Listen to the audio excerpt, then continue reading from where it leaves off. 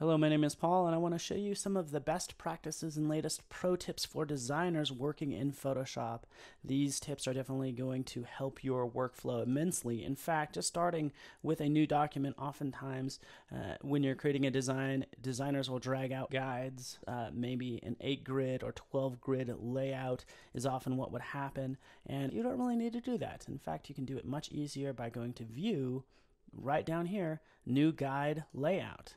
Selecting that, you guessed it, you have this guide layout now that you can easily change from 8 to 12 and even adjust the rows and columns. You get the idea to really set up your layout the way you want to. So it's that easy when you're working with a grid layout, when you need to lay out things in an organized fashion. All right, so let's say for instance you're already working, and say for instance you have a shape that you've drawn as well, because you can even take any shape, whatever layer is selected, and you can create new guides from that shape. As you can see, easy enough, done and done. In fact, you can dive in and start to, use those guides as I'm doing right now, say drawing out a bar for some information. In fact, here's another pro tip, just holding down the Alt and Shift key, as I click and drag, look, I get these guides as well. So I can drag this down and make sure it kind of snaps into place wherever I want it to be right there. And even dragging down the next one, you can see it snaps into place, saying they're about 103 pixels apart. Okay, so when you're laying out items, it's really easy and really efficient when it comes to placing elements. In fact, I want to place some more elements from another file. So I'm going to go to File, and I'm going to place an embedded file. And I'm going to go out to this JPEG, happens just to be this mountain right here. I've placed it accordingly. In fact, you can see it right down here, right here.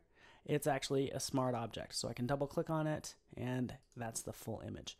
Now what I can do is if I want to put that inside of this circle, all I need to do is make sure I'm creating a clipping mask. So from there, that gives me the opportunity to move this around. In fact, I can scale it down. Since it's a smart object, it's not going to destroy or delete any pixels. It's going to be non-destructive, so I can always resize it if I want to. And not only that, but that circle I can adjust as well. So you can see the flexibility and control clipping masks give me. All right, so let me just jump ahead to this design so you can see how I've progressed it accordingly.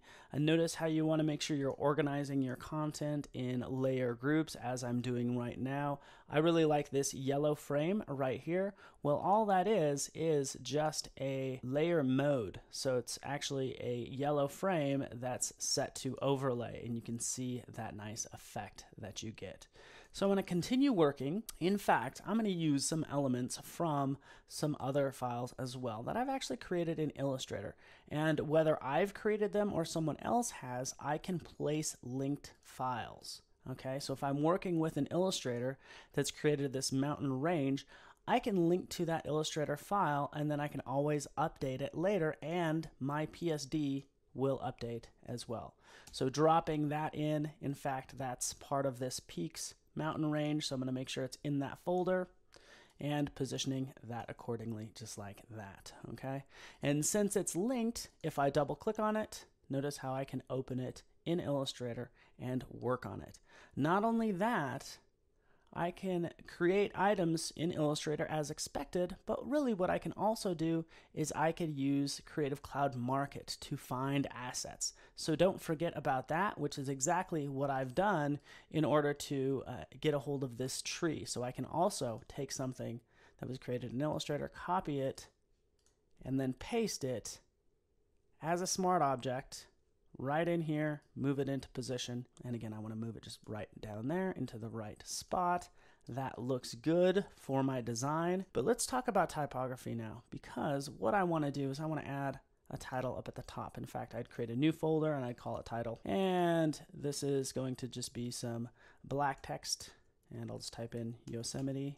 There it is, selecting that text, increasing the size, and yeah, I'm not really pleased with this font. Well, if I select the type tool, and in fact moving that over some, all I need to do is be on that layer, and I can quickly change that font and preview it for whatever font I roll over. In fact, what I want to do is I want to filter by typekit fonts. So you can start to see that font change, right?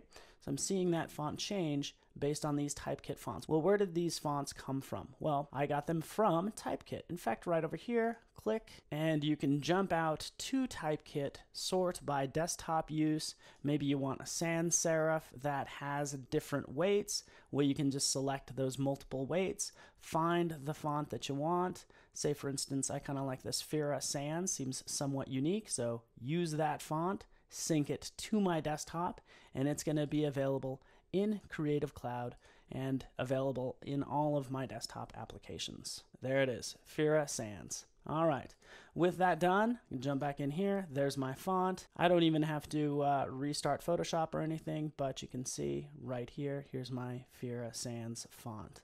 So really, it's all about selecting the font that you want, maybe adding additional adjustments, but really, once you get something you like, you probably want to reuse it, and that's my case often. As I go to create the next poster, I actually want to save all of these various settings. I don't want to have to go through that whole process each time. Well, I want to introduce you to Creative Cloud libraries. These are actually my assets that are synced to Creative Cloud, available for me in Photoshop, in Illustrator, as well as other places. But really, all I need to do with this font is come over here and add that text style. There it is. There's my text style right in there, just double clicking, and I can say this is the poster title. Call it whatever I want, but there it is. So now, if I ever add new text, I can apply either that style or another style to it, like I'm doing right now, just to drop that into place and make sure that's looking good. So you can see there are many new features like the new guide layouts, fonts, Creative Cloud Market, and my favorite is Creative Cloud Libraries, because I have all my assets available at my fingertips in Photoshop, in Illustrator, synced to Creative Cloud. Try it out for yourself and have fun creating.